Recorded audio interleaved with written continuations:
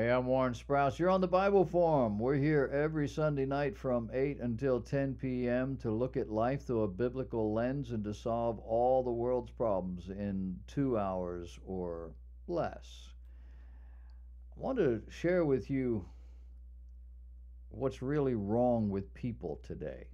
There's a growing business in the art of emotional counseling. The university trained psychiatrists, psychologists are pitted against the licensed psychotherapists and family counselors. On the fringe of all of this are the pastors and others who simply counsel people regarding their problems. None of these people, none of these groups have a great deal of respect for the others within their system. Psychiatry and psychology are different disciplines. Within their individual systems, there are divisions. There is biological psychology and there is behavioral psychology. And if you read the literature in these two camps, you'll realize they don't get along with each other. They disagree with each other. They don't, I won't say they don't like each other, they've probably never met, but they don't get along. None of these, however, have respect for the largely untrained licensed family counselors and what they're doing. And we haven't even begun to think about what they're doing with the pastors or the Christian counselors. Because for the pastor and for the Christian counselor, what they do is largely up to them. They're not being controlled by anything or anybody. And their therapy, their philosophy, their methodology is all over the map. Why? Well, largely because none of them actually know what's wrong. And I'm talking about the most highly skilled, trained psychiatrist in the world, or the guy next door that just helps people who come by. And it's largely because they're looking in the wrong place. It isn't that they couldn't know, but since they have a non-biblical perspective, they're bound to miss it. Do we have psychological disorders? Do we have chemical imbalances? And if so, how do we tell those two apart? I mean, really tell them apart. My experience, my reading, my interaction with these folks teaches me that largely no one really knows. According to them, statistically, you could pay $200 an hour for a 40-minute hour to the best psychiatrist in the business. Or you could see a licensed therapist. Or you could be counseled by your pastor. Or you could talk to your neighbor. Or do nothing. And statistically arrive with the same result. That's not my opinion. These are the studies that have been done. This is established truth. Now, some therapists rely on drugs. Others would never do that, not unless a medical doctor examined the patient and prescribed it. Psychological drugs are highly dangerous, and they are very often addictive. And no one knows what any drug is going to do in your system. So what's going on? Well, I think primarily we've been conditioned to believe that every bad feeling we have is a problem only a trained professional can identify and resolve. Second to that, we have been conditioned to believe the bad feelings are because we have a biological or a psychological problem. Thirdly, we have been conditioned to believe that these problems will only get worse if we ignore them. Many people believe they need medications. They go to a counselor and that's what they want. Others believe that they need therapy. Few there be who actually know what's going on. So what's going on? Well, the Bible says that we are fearfully and wonderfully made creatures, and that we've been designed to enjoy the fellowship of God. The Bible says that we are sinners by nature and tend to avoid fellowship with God. The Bible says we live in a world where we are free to live any way we choose and still eat.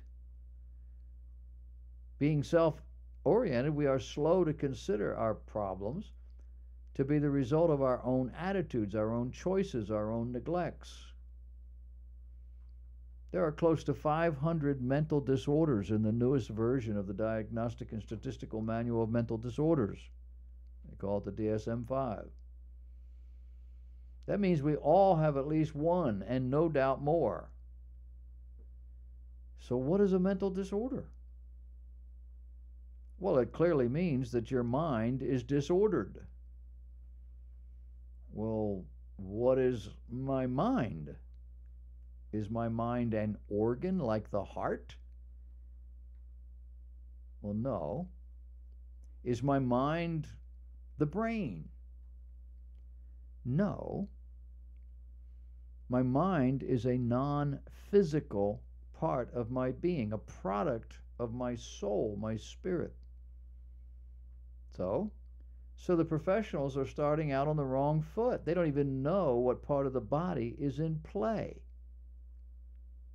A psychologist is a person who studies the psyche, the soul, but they do all of their studies on the brain. Is the brain the soul? Are my decisions made in my brain? No, they're not. They're worked out there so the body can function, but the decision is made somewhere else. The behavioralist abandons all of that and has a better chance of helping you, because the behavioralist is looking at what you do, not at what you are. But who's to say that eating right, sleeping right will fix your fears and your anxieties if it's your relationships which are driving the angst? And how many areas of your life have been affected and need fixing? And how long has this been going on? I mean, it might be something that you've had from your childhood, or it might be something you just started last month. The whole idea here, the whole concept is a minefield. And the therapists are all over the map. The therapist will give you all the time you need at $95 an hour to figure out what your problem is. Some of them will give you direct instruction as to how to fix it. Others will let you come to your own conclusion. There's a wide range of philosophy as to how to resolve these things, even among those that seem to look at the behavior the same way. And should you fall into a catatonic state while all this is going on, there's always the mental hospital. Again, no mental hospital in the world deals with the mental, the mind. They don't do it. They all deal with the body and with the attitudes and the behaviors, the chemistry. Are you confused yet? Allowing for biological causes and physical disorders, the problems human beings have are rooted in their hearts, not in their heads. If life were in life, there are issues of godly character, over 50 of them. If you violate a significant number, or you just violate a very significant character quality, over time you will have a problem. There are also issues of godly morality. Violate those issues, and problems will arise. There are divine roles for women and for men, for children, for employers, for employees. Violate these and see what you get. We violate these as a matter of course. There is training for children. training them in the way they should go. Know any parents training their children? Structuring the lives of their children so as to help them succeed in life? Life the way it is, not the way you want it to be? There is a need to guard our hearts and our minds, to grow in the grace and the knowledge of the Lord Jesus Christ, to be a testimony of God in and to the world, to be productive citizens and family members. If you violate or ignore any one of these over a period of time, you are a candidate for emotional, social, and spiritual problems. Problems which will manifest in your relationships, in your emotions, in your thinking, and at some point disrupt your chemical balance. Aha, now we can deal with it. And they'll fix the chemical balance, but they've never fixed the problem. A natural human being is not equipped to live a productive life. A natural human being wants what he wants when he wants it. He's selfish. He's prone to anger, to dominating other people. He's not equipped to live a productive life. Or he's kind of what we call mousy. He's in the back. He's never going to make a decision. There's all kinds of things that are disruptive. Would that we were animals alone. Animals at least have instinct. Humans, however, must be trained. They must be conditioned. We are not born with a productive value system. We are naturally selfish. We are not automatically wise or thoughtful. We must be taught the differences and the pitfalls of wrong decisions. Without this training, human beings will not naturally be satisfied, settled, nor at peace. Sigmund Freud was an atheistic drug addict, cocaine, with homosexual tendencies. He lived a largely antisocial lifestyle. Why would anybody follow his teachings on anything as subjective as how people feel and respond to life? Beyond Freud, there have been scores of psychological theories propounded to answer the basic questions of life, all of them denouncing the rest, none of them fixing anything. Because the real issue here is peace.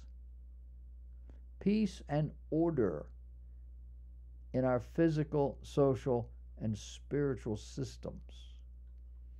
When every part of our being is operating the way it was designed, when our hearts are oriented in a right and a good way, when our bodies are healthy and strong, when our relationships are healthy and productive, when the tensions in our life are limited to those which teach and strengthen, when the pain and discouragements of life are handled properly, when our diets, our eat, sleep cycles are healthy, and when our lives are productive in ways which contribute to social, spiritual pursuits, then there will be peace in our hearts, and only then. In our bodies, in our relationships, in the world, there will still be pain, suffering, discouragements, fears, but they won't be debilitating because we will have help that we have built into our system. Help in the sense that we have others in our lives who are committed to supporting us.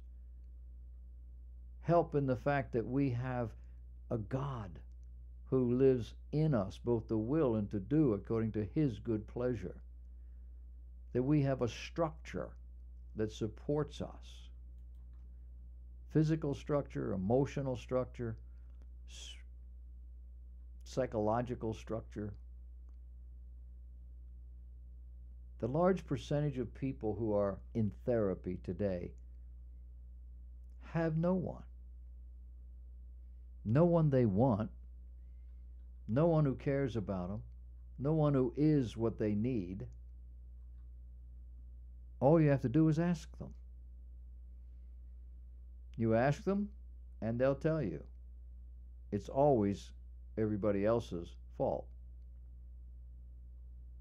It's not a pretty picture. Now do you see why it's easier to simply identify your problem as a mental or physical issue? The alternative is to go to work and to fix what's broken. Your spirit is a good place to start, your soul.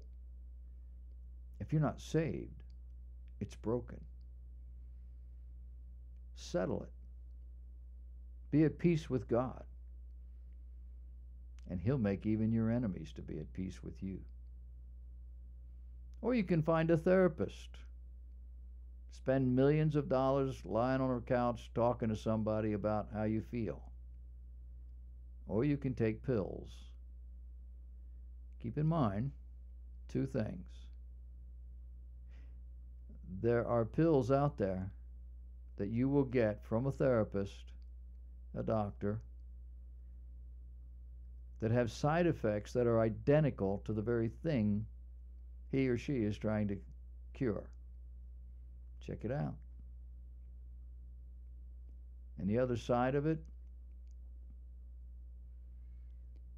is that the medications can become addictive, and or you'll have to change them regularly to avoid that. And you will never really fix the problem. You just won't feel it anymore.